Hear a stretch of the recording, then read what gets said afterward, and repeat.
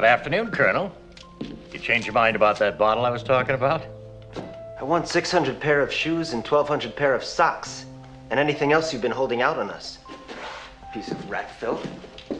Well, I'd love to help you, Colonel, but we just don't have any. Not for niggers, you don't. Not for anybody. I see. Pity. I'll just have a look around, see that you haven't misplaced them,